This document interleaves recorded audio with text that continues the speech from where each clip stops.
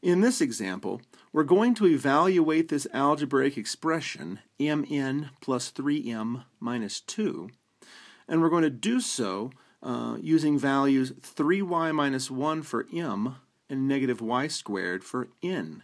So we're actually going to plug in algebraic expressions instead of simply numbers. So m times n.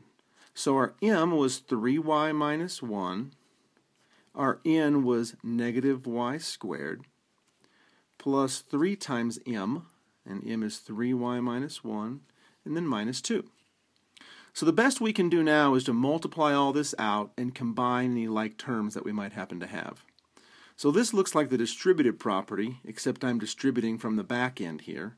So negative y squared will be multiplied by 3y and negative 1.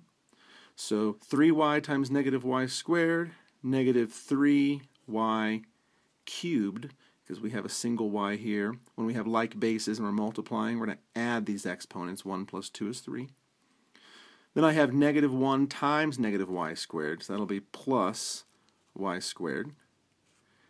We'll do another distribution here and get plus 9y minus 3, and then this minus 2 comes along for the ride. So it seems like the only like terms I have are these constants on the end, because this is y cubed, y squared, and a single y, so these are not like terms. So the best I can do is just say negative 3y cubed plus y squared plus 9y minus 5.